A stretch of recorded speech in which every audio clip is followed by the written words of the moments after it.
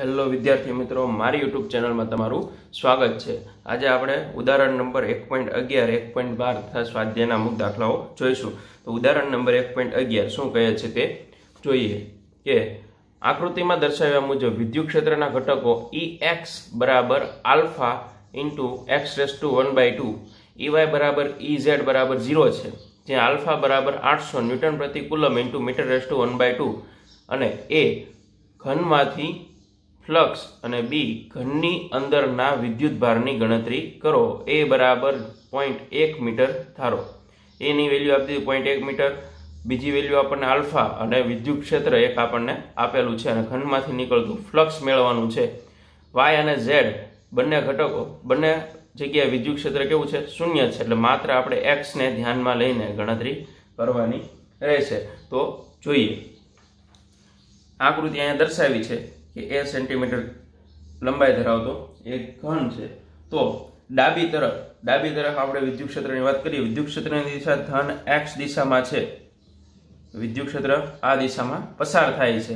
તો ડાબી તરફની વિદ્યુત ક્ષેત્રની વાત કરતા હોય કે ડાબી તરફ માટે વિદ્યુત ક્ષેત્રનું મૂલ્ય, ડાબી તરફ વિદ્યુત ક્ષેત્ર, તો ડાબી તરફ વિદ્યુત ક્ષેત્ર આપણે કહીએ કે EL બરાબર, આપણને સમીકરણ આપી દીધું છે, કયું આપ્યું છે કે Ex બરાબર આલ્ફા x⁴1/2 આટલું એનું વિદ્યુત ક્ષેત્ર છે। તો આ સમીકરણ ઉપરથી લખીએ કે EL બરાબર આલ્ફા, x ની જગ્યાએ આપણે શું આવશે? a, કે અંતર કેટલું છે? a જેટલું, તો a⁴1/2 સમીકરણ નંબર 1।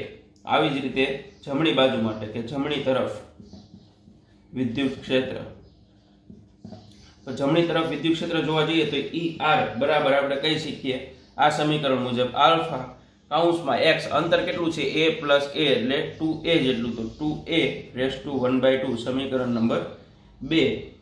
ડાબી તરફ હવે ફ્લક્સની વાત કરીએ, આપણને વિદ્યુત ક્ષેત્ર મળી ગયા તો ફ્લક્સ પણ મળી જાય। ફ્લક્સની સમીકરણ આપણે ખબર છે કે φ બરાબર Ea એવું કંઈક છે।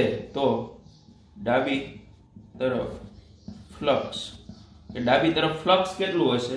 તો કહીએ કે φL બરાબર EL એ સદિશ, એનો ક્ષેત્ર સદિશ દર્શાવ્યો છે। એનું ક્ષેત્ર કઈ દિશામાં હોય? આ દિશામાં। જ્યારે એનું વિદ્યુત ક્ષેત્ર આ દિશામાં છે, બંને વચ્ચે રચાતો કોણ થીટા કેટલો હશે? 180। સદિશ સ્વરૂપ છૂટું પાડીએ તો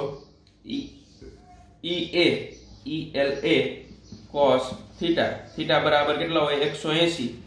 ELA cos 180, cos 180 એટલે કે -1।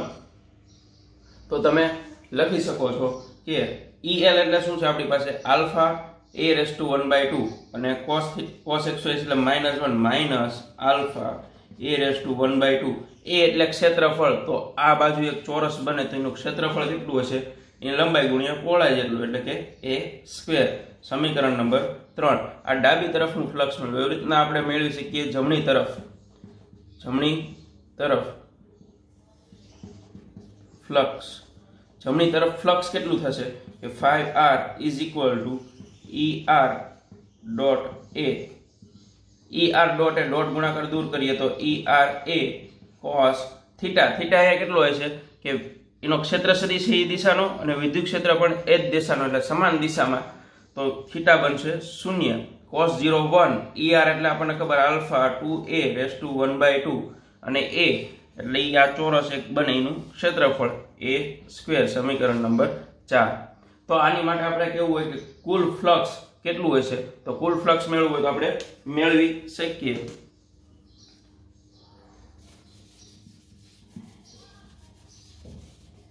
કે કુલ ફ્લક્સ φ = φR પ્લસ φL, જમણી બાજુનું ફ્લક્સ વત્તા ડાબી બાજુનું ફ્લક્સ। જમણી બાજુનું ફ્લક્સ શું છે? આલ્ફા 2a⁴1/2 a², ડાબી બાજુનું ફ્લક્સ છે plus minus minus alpha a⁴1/2 a²।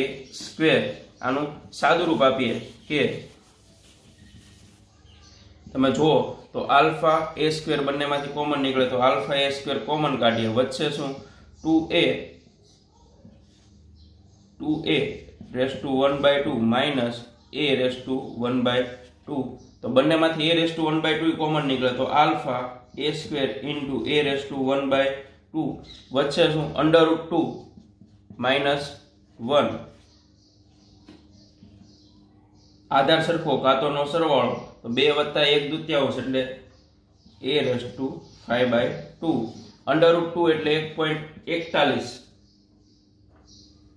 4 -1 બધી કિંમત મૂકી આપણને કીધું આલ્ફા આપણને આપેલું છે 800 a 0.1/5/2 1.414 માંથી 1 જાય તો 0.414 આનું સાદું રૂપ એમ આપી શકાય કે 0.1 નો 5 વખત ગુણાકાર 0.1 × 0.1 × 0.1 × 0.1 × 0.1 અને એનું વર્ગમૂળ તો તમારો આન્સર કંઈક એવો આવશે કે 800 × 0.00 3162 ગુણ્યા 0.414 આનું સાદુરૂપ આપશો તો ફાઇનલ ફ્લક્સ જે આપણે મેળવવાનું છે તે મળશે 1.047 એટલે નિયર ઇક્વલ ટુ કહીએ કે 1.05 ન્યૂટન મીટર સ્ક્વેર પ્રતિ કુલમ જેટલું તો ઘનમાંથી પસાર થતું ફ્લક્સ આપણને મળી ગયું છે એટલે આપણે એ સોલ્વ કરી નાખ્યો બી ની અંદર આપણને એવું કહેવામાં આવ્યું છે કે એમાંથી પસાર થતો વિદ્યુત ભાર આપણે મેળવવાનો છે એ ફ્લક્સ આપણે મેળવવું 1.05 ન્યૂટન ઇન્ટુ મીટર સ્ક્વેર પ્રતિ કુલમ બી માટે આપણને કીધું છે વિદ્યુત ભાર મેળવો તો આપણે ગાઉસનો નિયમથી પરિચિત છીએ કે phi = q/ε0 આપણે ફ્લક્સ મળી ગયું છે વિદ્યુત ભારને સૂત્રનો કરતા કરીએ તો ફ્લક્સ ઇન્ટુ ε0 ફ્લક્સ 1.05 ε0 ની વેલ્યુ 8.85 10⁻12 થાય તો આનું સાદુરૂપ આપો તો 9.29 × 10⁻12 કુલમ તો વિદ્યુત ભાર કેટલો હશે કે 9.29 × 10⁻12 કુલમ જેટલો વિદ્યુત ભાર રહેલો હશે હવે જોઈએ ઉદાહરણ નંબર 1.12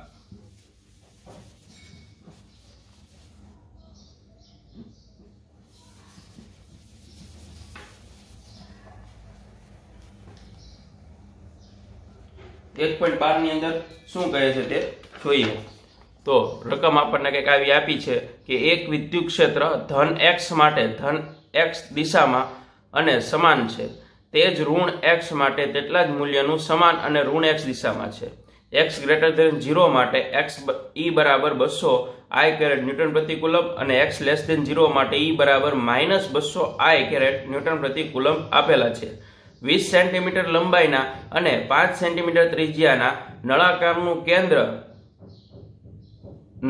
કેન્દ્ર ઉગમ બિંદુ પર અને અક્ષ x દિશામાં છે જેથી સપાટી x = +10 સેન્ટીમીટર અને બીજી x = -10 સેન્ટીમીટર આગળ છે એ દરેક સપાટી બાજુઓમાંથી પસાર થતું કુલ ફ્લક્સ કેટલું છે બી નળાકારની વક્ર બાજુમાંથી પસાર થતું ફ્લક્સ કેટલું છે સી નળાકારમાંથી બહાર આવતું કુલ ફ્લક્સ કેટલું છે અને ડી નળાકારની અંદર કુલ વિદ્યુત ભાર કેટલો છે ચાર વસ્તુ મેળવવાની છે કે બે સપાટીઓનું ફ્લક્સ એક નળાકારની વક્ર સપાટીનું ફ્લક્સ એનું કુલ ફ્લક્સ અને એની અંદરનો વિદ્યુત ભાર તો ચાલો મેળવીએ તો આકૃતિ આપણે દોરીએ જે પ્રમાણે કીધું છે એ પ્રમાણે એક નળાકાર છે આવો કઈ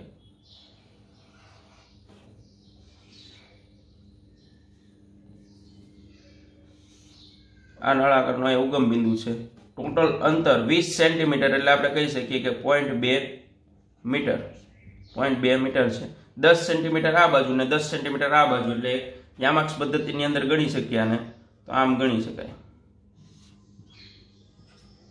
આ x આ ધન x ને એટલું ઋણ x દિશામાં ધન x માટે વિદ્યુત ક્ષેત્ર ધન દિશામાં અને ઋણ માટે તેની દિશામાં આનો ક્ષેત્ર સદિશ આ દિશાનો થશે આનો ક્ષેત્ર સદિશ આ દિશાનો થશે અહીંયા પણ વિદ્યુત ક્ષેત્ર આ દિશામાં રહેશે અને વક્ર સપાટી માટે ચર્ચા કરીએ આપણે જે આપ્યું છે ડિટેલ્સ આપણે લખી લઈએ કે આપણને શું આપ્યું છે કે E = 200 ન્યૂટન પ્રતિ કુલમ આપણે મૂલ્ય લખું છું વિદ્યુત ક્ષેત્રનું L લંબાઈ આપી છે 0.2 મીટર અને ત્રિજ્યા આપણને આપી દીધી છે 0.05 મીટર એટલે કે 5 સેન્ટીમીટર આપણને એની ત્રિજ્યા આપેલી છે આ 5 સેન્ટીમીટર એને મીટરમાં કન્વર્ટ કરી લો 0.05 મીટર પહેલું નંબર 1 ની અંદર આપણે કીધું છે સપાટીમાંથી પસાર થતું ફ્લક્સ તો પહેલા આપણે ડાબી સપાટીની વાત કરીએ પછી જમણી સપાટીમાંથી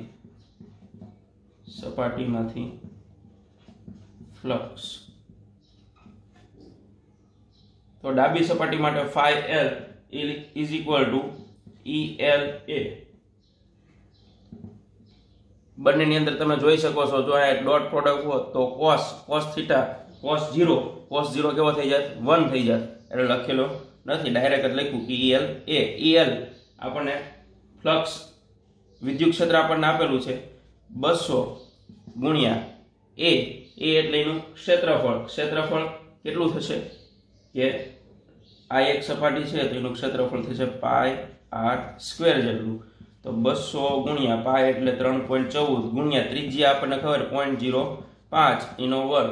આનું તમે સાદું રૂપ આપો એટલે તમને ફ્લક્સ મળે, તે મળશે 1.57 ન્યૂટન પ્રતિ કુલમ ઇન્ટુ મીટર સ્ક્વેર.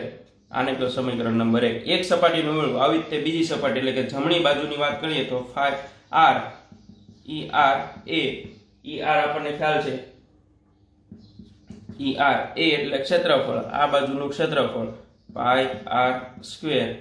તો લખી શકીએ કે 200 ગુણ્યા 3.14 ગુણ્યા r એટલે 0.05. ડાબી બાજુ માટે જે મળ્યું એ જ કંઈક આવશે 1.57 ન્યૂટન પ્રતિ કુલમ ઇન્ટુ મીટર સ્ક્વેર. તો દરેક બાજુઓનું ક્ષેત્રફળ આપણે, દરેક બાજુઓનું ફ્લક્સ આપણે મેળવી લીધું. હવે નળાકારની વક્ર સપાટીની વાત આવે કે નળાકારની વક્ર સપાટી માટે ફ્લક્સ કેટલું હશે. તો નળાકારની વક્ર સપાટી માટે કહીએ કે phi પ્રાઇમ બરાબર E A. તો અહીંયા ક્ષેત્ર u એ x દિશાનું છે, નળાકારની વક્ર સપાટીનું ક્ષેત્ર સદિશ એ દિશાનો થશે. તો તેમની વચ્ચે રચાતો ખૂણો કેવો હશે 90. તો આપણે કહી શકીએ કે EA cos 90. cos 90 ની વેલ્યુ થાય 0, એટલે પસાર થતું ફ્લક્સ કેવું હશે 0. તો આપણને બે વસ્તુ મળી. ત્રીજું આપણને એમ કીધું છે કે પરિણામી ફ્લક્સ મેળવો. તો પરિણામી ફ્લક્સ કેટલું મળે તે જોઈએ.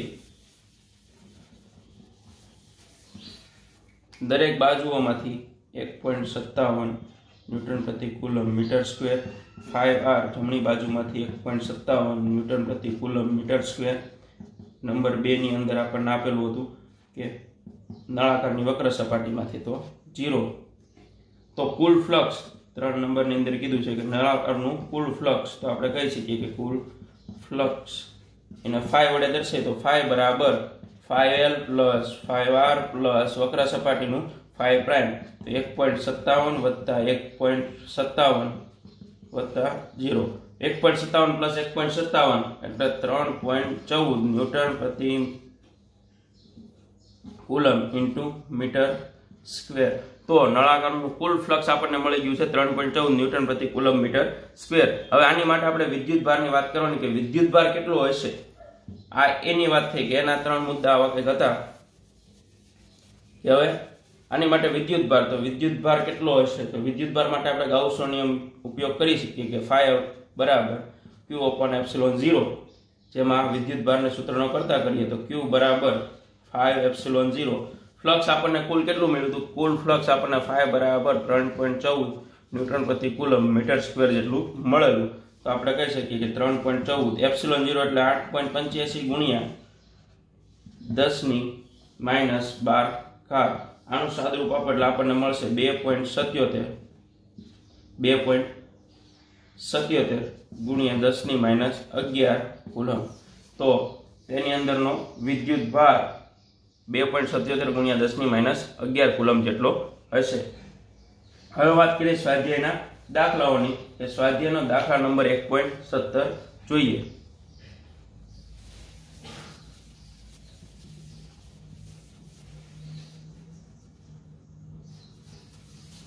કે સ્વાધ્યાયનો દાખલા નંબર 1.17 શું કહે છે તે જોઈએ. રકમની અંદર કંઈક એમ આપેલું છે કે એક બ્લેક બોક્સની સપાટી આગળના વિદ્યુત ક્ષેત્રની કાળજીપૂર્વક માપણી દર્શાવે છે કે બોક્સની સપાટીમાંથી બહારની તરફનું કુલ ફ્લક્સ આપણને આપી દીધું છે 8 ગુણ્યા 10⁻3 ન્યૂટન મીટર સ્ક્વેર પ્રતિ કુલમ. એ બોક્સની અંદરનો કુલ વિદ્યુતભાર કેટલો હશે એટલે વિદ્યુતભાર ગણવાનો છે. અને બોક્સની સપાટીમાંથી બહારની તરફનું કુલ ફ્લક્સ 0 હોય તો તમે એવો નિષ્કર્ષ તારવી શક્યા હોત કે બોક્સમાં કોઈ વિદ્યુતભાર નથી. આવું હોય તો કેમ, અથવા ન હોય તો પણ કેમ. તો આપણે જોઈએ સ્વાધ્યાય 1.17 શું કહે છે.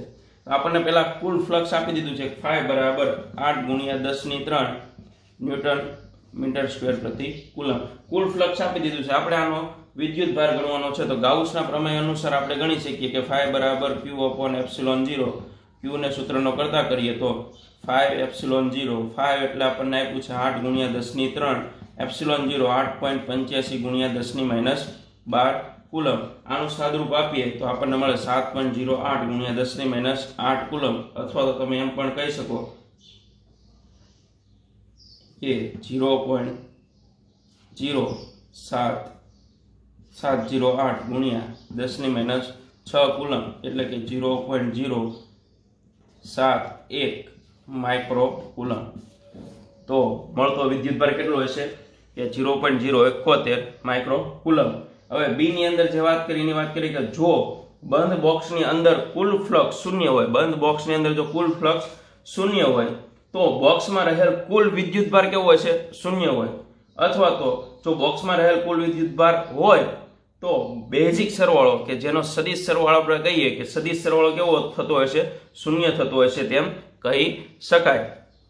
હવે આગળ એક્ઝામ્પલની વાત કરીએ 1.18.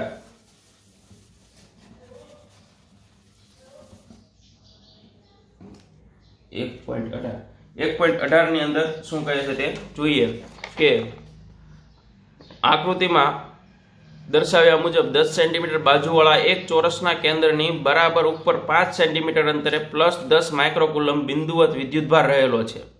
ચોરસમાંથી વિદ્યુત ફ્લક્સનું મૂલ્ય કેટલું હશે તે મેળવવાનું છે. સૂચન આપણને કહેલું છે કે ચોરસને 10 સેન્ટીમીટરની ધારવાળા ઘનની એક બાજુ તરીકે વિચારો. આ ઘનની એક બાજુ છે એ પ્રમાણે આપણે આને લેવાનું છે. તો જોઈએ, આપણને એક સપાટી આપી દીધી છે.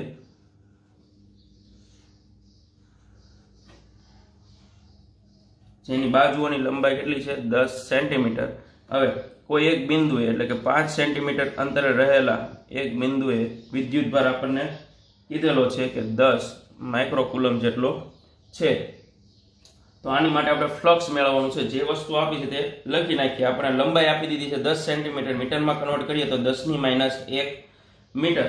બીજું આપણને એની ઉપરથી ક્ષેત્રફળ મળી જાય તો ક્ષેત્રફળ લંબાઈ ગુણ્યા પહોળાઈ એટલે 10⁻1 ગુણ્યા 10� એટલે 10⁻2 મીટર સ્ક્વેર એનું ક્ષેત્રફળ. વિદ્યુતભારની વાત કરીએ તો 10 માઇક્રોકુલમ એટલે 10 ગુણ્યા 10⁻6 એટલે 10⁻5 કુલમ એમ પણ લખી શકીએ.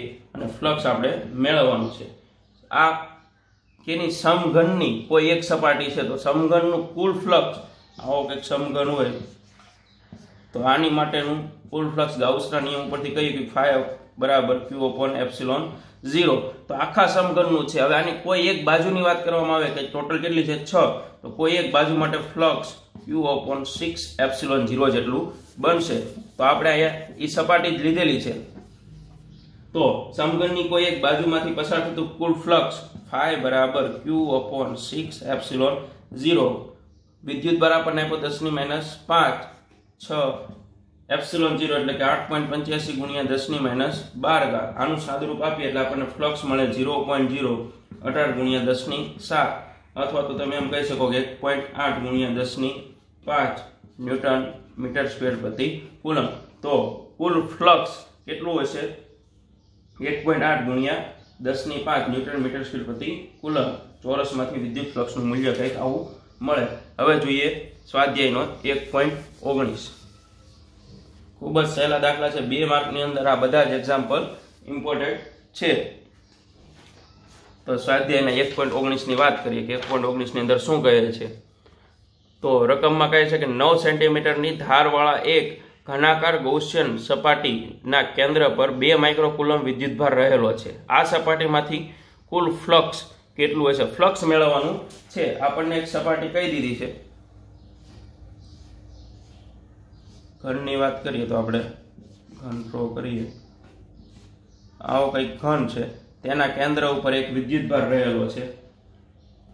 બાજુઓની લંબાઈ આપી દીધી છે 9 સેન્ટીમીટર જેટલી. એટલે આપણે કહી શકીએ કે L બરાબર 9 ગુણ્યા 10⁻2 મીટર. મીટરમાં કન્વર્ટ કરીએ તો અને વિદ્યુતભાર આપ્યો છે Q બરાબર 2 માઇક્રોકુલમ એટલે 2 ગુણ્યા 10⁻6 કુલમ જેટલો વિદ્યુતભાર આપ્યો છે. તો phi બરાબર q/ε0 ક્યુ 2 ગુણ્યા 10 ની માઇનસ 6 અને એપ્સિલોન 0 8.85 ગુણ્યા 10 ની માઇનસ 12 ઘાત. આનું સાદુરૂપ આપીએ તો કંઈક આવશે 0.225 ગુણ્યા 10 ની 6 અથવા તો તમે એમ કહી શકો કે 2.25 ગુણ્યા 10 ની 5 ઘાત ન્યૂટન મીટર સ્ક્વેર પ્રતિ કુલમ. સાવ ઈઝી એક્ઝામ્પલ છે. ફ્લક્સ ખાલી મેળવવાનું હતું તો ગાઉસના નિયમ ઉપરથી ડાયરેક્ટ આપણે ફ્લક્સ મેળવી શકીએ. હવે આવે છે એક્ઝામ્પલ નંબર 20. એક્ઝામ્પલ નંબર 20 ની અંદર શું હતું તે જોઈએ. કહે છે કે 10 સેન્ટીમીટર ત્રિજ્યા ધરાવતી ગોળાકાર ગૌસિયન સપાટીના કેન્દ્ર પર મૂકેલ બિંદુવત વિદ્યુત ભારને લીધે સપાટીમાંથી -1 ગુણ્યા 10 ની 3 ન્યૂટન મીટર સ્ક્વેર પ્રતિ કુલમનું ફ્લક્સ પસાર થાય છે. ફ્લક્સ આપણને આપી દીધું છે. એ ગૌસિયન સપાટીની ત્રિજ્યા બમણી કરવામાં આવી હોય તો સપાટીમાંથી કેટલું ફ્લક્સ પસાર થાય. ગૌસિયન પૃષ્ઠની ત્રિજ્યા બમણી કરીએ તો, અને બી બિંદુવત વિદ્યુત ભારનું મૂલ્ય કેટલું હશે તે જોઈએ. જેટલો ડેટા આપ્યો છે તે લખી નાખીએ કે r બરાબર આપણને કીધું છે કે 10 ગુણ્યા 10 ની માઇનસ 2 મીટર. સેન્ટીમીટરમાં આપ્યું છે ત્યારે મીટરમાં કન્વર્ટ કરીએ તો આવું કંઈ મળે, અથવા તો એમ પણ કહી શકીએ ડાયરેક્ટ 10 ની માઇનસ 1 મીટર. બીજું આપણે ફ્લક્સ આપી દીધું છે -1 ગુણ્યા 10 ની 3 ઘાત ન્યૂટન મીટર સ્ક્વેર પ્રતિ કુલમ. આટલું ફ્લક્સ આપ્યું છે. r પ્રાઇમ આપણને એમ કીધું ત્રિજ્યા ગાઉસિયન પૃષ્ઠની બમણી કરવાની છે, તો ત્યારે મળતું આપણે ફ્લક્સ અને વિદ્યુતભાર બેની ગણતરી કરવાની છે. તો જો ગાઉસિયન પૃષ્ઠ કે ગાઉસના નિયમ મુજબ સૂત્ર શું છે કે phi બરાબર q upon એપ્સિલોન 0 પરથી આપણે જોઈ શકીએ છીએ કે ગાઉસિયન સપાટીમાંથી પસાર થતું ફ્લક્સ એ ત્રિજ્યા પર આધારિત નથી. ત્રિજ્યા ઉપર કોઈ પ્રકારનો આધાર રાખતો નથી. તેથી જો ત્રિજ્યા બમણી કરવામાં આવે તો તેમાંથી પસાર થતું ફ્લક્સ જેટલું હોય તેટલું જ રહેશે. એટલે કે -1 ગુણ્યા 10 ની 3 ન્યૂટન મીટર સ્ક્વેર પ્રતિ કુલમ જેટલું જ તે તેની અંદરથી પસાર થતું ફ્લક્સ હશે. ત્રિજ્યા બમણી અથવા તો 4 ગણી અથવા તો અડધી કરીએ તો પણ ફ્લક્સની અંદર કંઈ પણ ફેરફાર થશે નહીં. તો એ આપણને મળશે phi બરાબર -1 10 ની 3 ન્યૂટન મીટર સ્ક્વેર પ્રતિ કુલમ જેટલો. બી ની વાત કરીએ કે વિદ્યુત ભાર, તો ફ્લક્સ phi બરાબર ગાઉસનો નિયમ q upon એપ્સિલોન 0. q ને સૂત્રનો કરતા કરો તો phi એપ્સિલોન 0 phi -1 10 ની 3 ગુણ્યા એપ્સિલોન 0 8.85 ગુણ્યા 10 ની 12 ઘાત. સાદુરૂપ આપીએ તો -8.85 ગુણ્યા 10 ની -9 કુલમ. તો આટલું આપણને કંઈક વિદ્યુત ભાર પ્રાપ્ત થશે. જો વિદ્યાર્થી મિત્રો તમને મારો વિડીયો ગમ્યો હોય તો લાઇક, શેર અને સબસ્ક્રાઇબ જરૂર કરજો. આભાર.